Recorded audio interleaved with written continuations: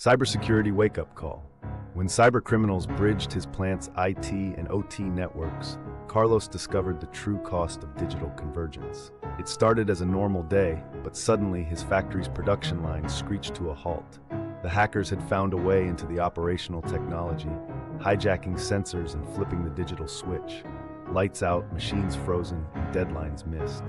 In 2025, more factories are connecting IT and OT systems for efficiency, but this also means they're prime targets for cyber attacks. For Carlos, the incident was a wake-up call. He realized that without strict security controls, a single breach could bring the entire plant to its knees, or even cause a citywide blackout. Determined never to face this crisis again, Carlos implemented air-gapped critical operations and introduced real-time monitoring. By segmenting his plant's networks, he closed the doors on vulnerabilities and gave his employees peace of mind.